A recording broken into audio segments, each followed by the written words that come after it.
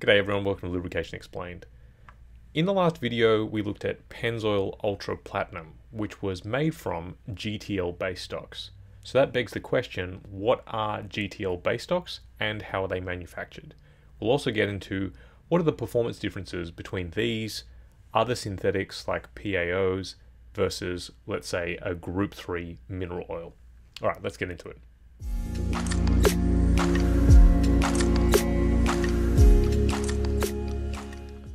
So let's talk about gas to liquid base oils. In previous videos, we had talked about the mineral base oils existing in this kind of triangle between aromatics, naphthenes, and paraffins. And we said that group 1s, you're starting to remove aromatic content. Now, aromatic molecules are actually good from a lubrication standpoint, but they're generally quite toxic, so we don't want them in the final product. Then you have Group 2s, which are further refined. And then we have Group 3s, which are starting to get towards what we would call a pure paraffinic base oil. Now, paraffins themselves are not necessarily good. They have really good VI properties and very good oxidation stability characteristics, but pure paraffins can result in wax at cold temperatures. So what we actually like is iso or branched paraffins. Now, the other thing that we talked about was the idea in synthetics of taking a molecule like ethylene, which we could consider the kind of 4x2 Lego brick, that is the prototypical brick on which all of the others were made. And we talked about how you can take ethylene and by polymerizing it, you can create a cornucopia of different molecules. So as you polymerize it, you can get plastics in the form of polyethylene.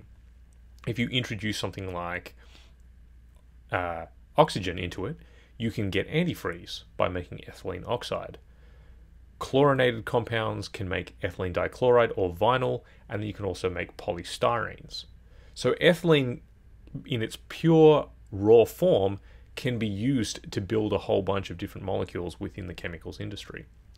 And we talked about extending that idea to decene or octene or dodecene, and we would take these molecules and what we would call the process isomerization, which is taking those molecules and making a polyalpha olefin.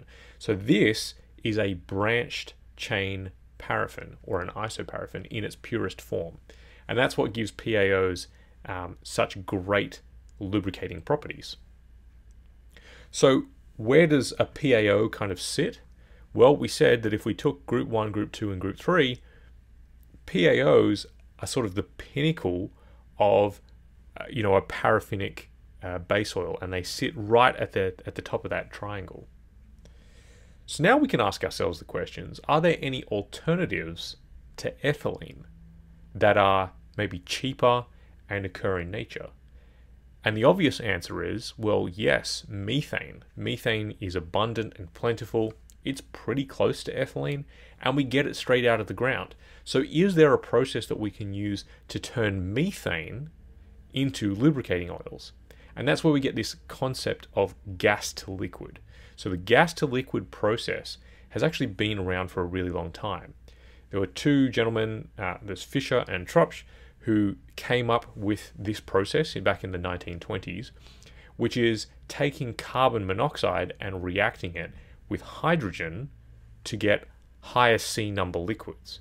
Now, as you can see from these diagrams, we obviously have carbon in the methane and we have hydrogens in the methane. So what we need to complete this process is we need some oxygen. Now, just to take a little bit of a step back, when natural gas comes out of the ground, it isn't pure methane. So there'll be some probably ethylene, butane, propane, there'll be contaminants like sulfur and nitrogen that come out as well. So we can't just take pure natural gas and expect it to be able to turn into some kind of liquid. There has to be a purification process that goes first. And of course, like all refining processes, this isn't perfect. So we are going to have some impurities, although small numbers, that carry over into the finished product. All right, so let's take now our methane, and what we want to do is move that into some kind of chemical process where we combine it with oxygen, which is what we needed, but also steam. And this is going to produce syngas, which is a combination of carbon dioxide and hydrogen. Now, once we have that combination, we can put it through another chemical process, which creates wax molecules or paraffins, right? So by combining all of these molecules together, we can get paraffins. And then the next step in this is that we can take these paraffins, and the beauty of the GTL process is we can either just take those as wax molecules, or alternatively, we can isomerize them, which is the same process that we used to turn decene into a PAO molecule, and we can make our own kind of liquid molecule that looks like an isoparaffin. And from that, we can get naphtha, we can get diesel, and we can get lubricants, depending on how long we let the reaction go along. So the advantage of the GTL process is that it is a relatively cheap way to get a synthetic-like molecule. So the other thing about it is that it's quite flexible in the products that it can create. So we already said it can create wax, naphtha, diesel, and lubricant. And as you play around with the processes, you can change the proportions that you get.